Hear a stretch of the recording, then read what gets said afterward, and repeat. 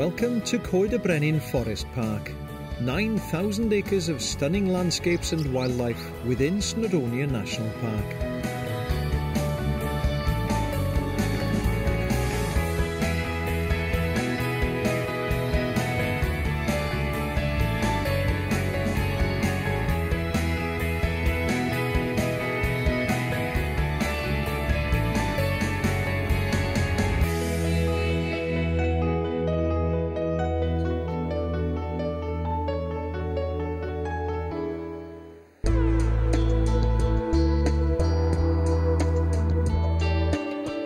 Coed Brenin was originally part of the Nanai estate founded by Cadogan, Prince of Powys in 1100 AD.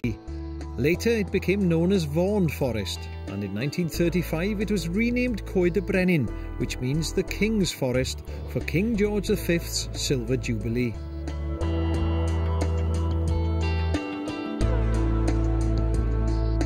Bought by the Forestry Commission in 1922, it was extensively replanted, as most of its timber had been used in the First World War. Nowadays, Forestry Commission Wales looks after these woodlands on behalf of the Welsh Assembly Government.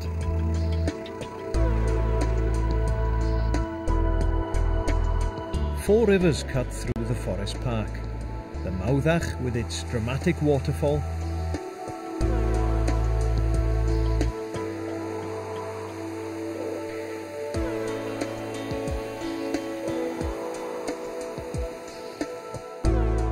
nearby, the River Gain also has a spectacular waterfall.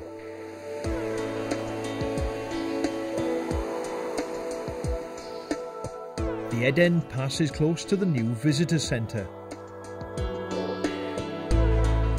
while the River Wen journeys through a steep wooded valley on its way to join the Mawddach. If you go down to the woods today, you'll find an appealing mix of conifers like Douglas fir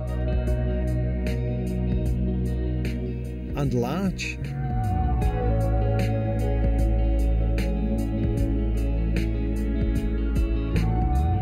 and broad-leaved trees like oak, rowan and birch, as well as open heathland. We're carefully looking after the forest and replanting with broad-leaved trees to reinstate the natural woodlands of Wales. Coed Brenin's most famous trees are the King's Guards.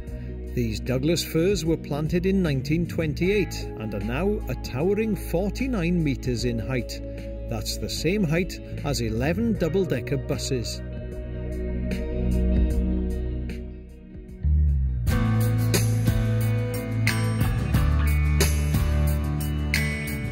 Waymarked walks are graded for difficulty, so the choice is yours. We also have 3 wheelchair-friendly trails and some waymarked running trails.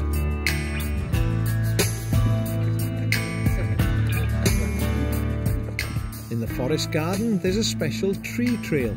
Discover fascinating facts about the surroundings and local folklore. If you're into maps, why not give orienteering a go?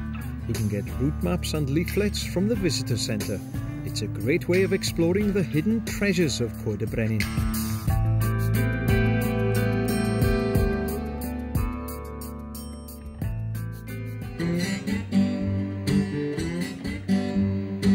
And talking of hidden treasures, gold was once mined in these hills.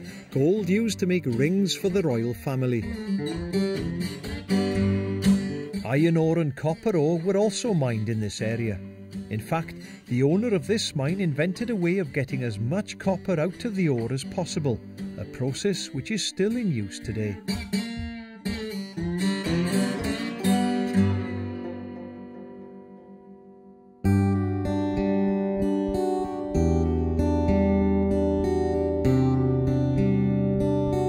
Much of the forest's wildlife is at home in the trees.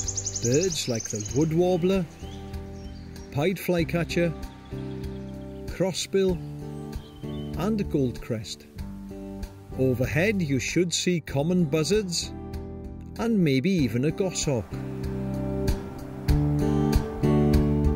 whilst up on the heather moorland you might see skylarks and meadow pipits, or the rare black grouse, or even the elusive merlin.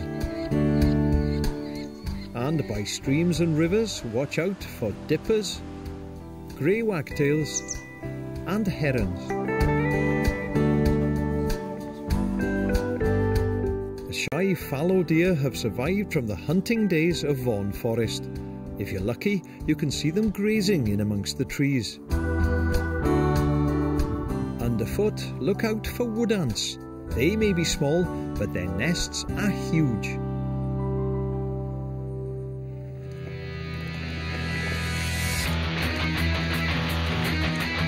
You'll find some of the UK's finest mountain biking in Coed Brenin, with trails for novice to white-knuckle riders.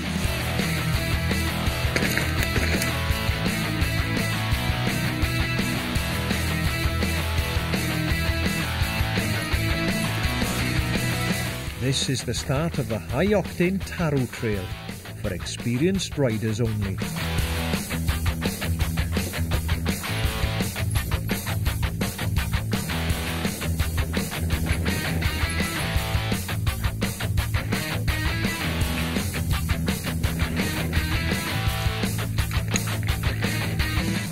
All trails start and finish at the visitor centre, where there are bikes for hire and trail maps.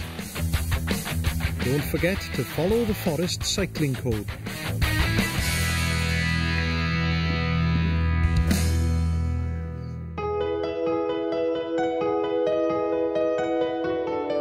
The eco-friendly visitor centre is built from locally grown timber. It's insulated with recycled newspapers and heated by wood chips from local woodlands. And for our younger visitors, don't miss our playgrounds and specially designed natural play areas.